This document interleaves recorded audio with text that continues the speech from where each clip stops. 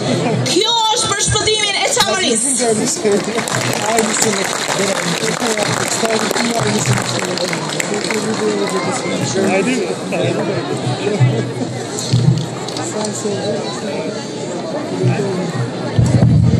Të nderuar qytetarët Konispolit, ndjem thellësisht emocionuar, por edhe i privilegjuar dhe i nderuar që t'jem sot qytetari më i ri i Konispolit,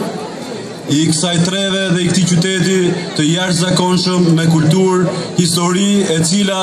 ka qenë dhe është dhe do të mbetet qendra e çamërisë sonë. Sigurisht që ndjem i nderuar dhe i privilegjuar që ta marr këtë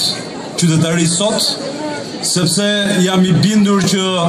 ju nëpërmjet meje ja keni dhënë të 5 deputetëve çam në Parlamentin e Shqipërisë, ja keni dhënë të gjithë atyre burrave të cilët prej vitesh kanë luftuar që çamëria jo po ta ketë qendrën e saj pikërisht në Konispol. Jam i bindur që nëpërmjet këtij ju vlerësoni të gjithë ata që sollën në vëmendje të gjithë shqiptarëve që Konispoli nuk është fundi i Shqipërisë, po Konispoli është fillimi i Shqipërisë. Gjithashtu miqtë e mi, më duhet ju rrëfehem me shumë kënaqësi që unë jam edhe qytetar Nderi i Tropojës dhe besoj që ky është një vlerësim për gjithë shqiptarët e çamërisë, edhe për ju këtu, që një shqiptar i çamërisë është qytetar Nderi i Tropojës,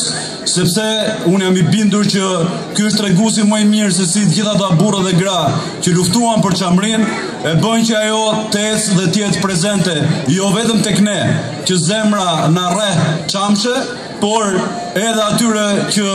zemra i rreh. Dua t'ju falenderoj gjithë emër për këtë nder të madh që ju më keni bërë mua. Por